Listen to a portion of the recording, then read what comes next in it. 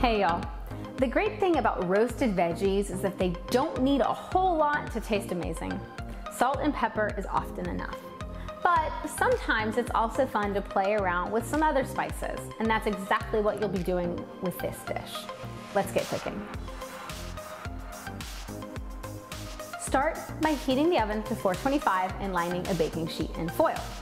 Place the celery root and cauliflower in a bowl, drizzle with olive oil, or some kind of oil, and sprinkle with cumin, paprika, red pepper flakes, and salt.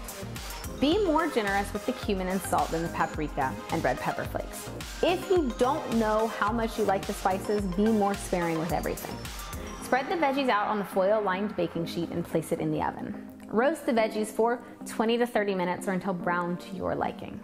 Place some veggies on a plate and let's eat.